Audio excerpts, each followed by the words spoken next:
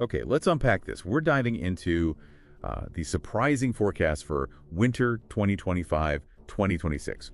Multiple models are suggesting what looks like an almost perfect storm scenario. It signals a pretty dramatic shift from recent patterns. So our mission today, cut through the noise, understand why this winter is projected to be so dynamic, especially for you out there tracking these global shifts.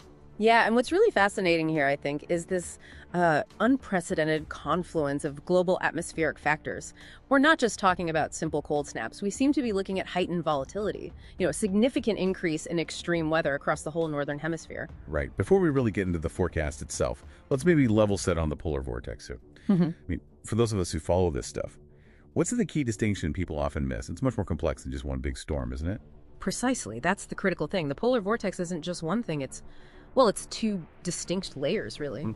And they're interconnected. You've got the stratospheric polar vortex way up high, maybe 5 to 30 miles up. It's usually pretty stable, forms in fall and winter. Then, closer down to us, there's the tropospheric vortex. That's the one directly messing with our day-to-day weather. But the really crucial concept for this winter seems to be coupling. How a disruption way up in that stratospheric vortex can actually descend. It comes down through the atmosphere to influence and, frankly, distort our surface weather. Okay, coupling. And the jet stream must play a huge role in that downward path, right? It's like the gatekeeper for the polar vortex. If the vortex weakens, does that gatekeeper just let all the cold air spill out? That's actually a great way to put it, yeah. The jet stream is that fast river of air, the boundary between the really cold polar air and the warmer mid-latitude air. So a strong, stable stratospheric vortex. It keeps the jet stream tight, flowing mostly west to east. That usually means milder winters for many. But when that vortex weakens high up, and that weakness couples downwards, it causes the jet stream to get really wavy, buckled, like a river breaking its banks. And that's what allows that frigid Arctic air to plunge way further south than usual, right into populated areas. Okay, so we've got the vortex, the jet stream, the coupling. Now let's connect the dots. What's making winter 2025-2026 look so unusual? You mentioned this trinity of drivers creating a kind of perfect storm. What's the first big piece? Absolutely. The first, and it's a very significant piece, is La Niña. The model show a really high probability will transition to a weak La Niña. We're talking, a 71% chance for October to December 2025. Those colder Pacific waters during La Niña, they generate these powerful planetary waves, Rossby waves, huge atmospheric ripples that shoot vertically up, and they directly hit and disrupt the stratospheric vortex. Historically, La Niña winters already have something like a 60-75% chance of triggering a sudden stratospheric warming event. Wow, 60 to 75% chance just from La Niña. So we're starting with the deck already stacked for disruption in 2026. That really ramps up the potential, doesn't it? Even before adding anything else. What's the next driver? It absolutely sets the stage. Yeah. The second driver is the Quasi-Biennial Oscillation, the QBO. We're expecting a descending easterly phase.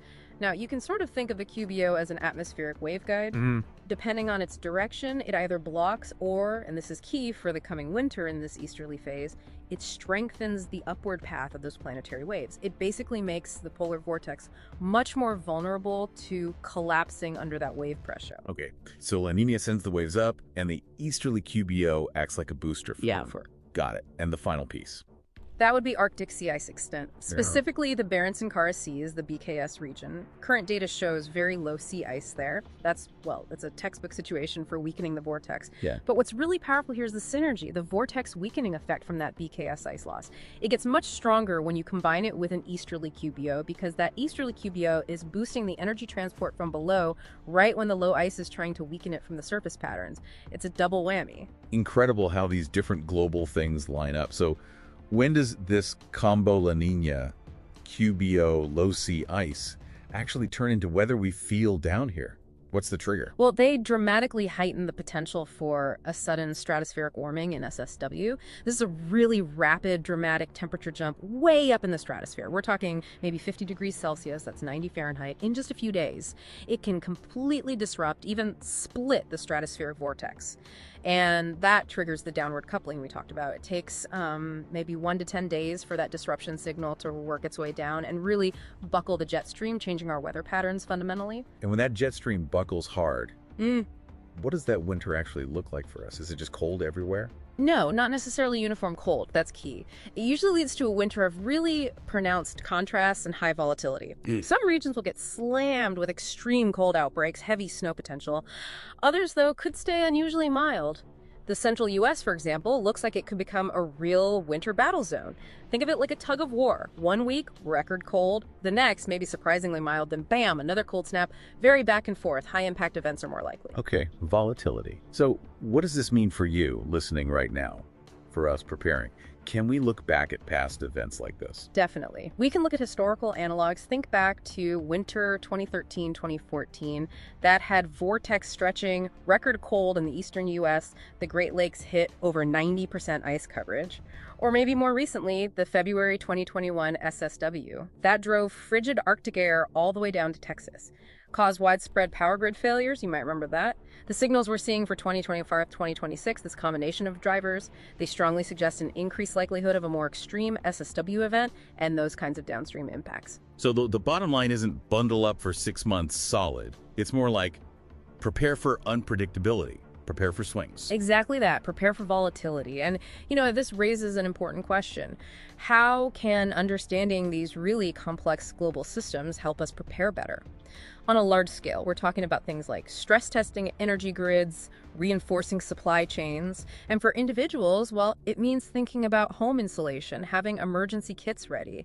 These seem like prudent steps given the higher chance of extreme, potentially rapid onset weather events this setup suggests. A really fascinating, maybe slightly sobering deep dive into what could be a truly dynamic winter ahead. So here's something to think about. How connected do you really feel to these huge global climate systems, knowing that a shift miles above our heads can ripple down and literally change the weather right outside your window? Something to consider. Stay informed and stay ready.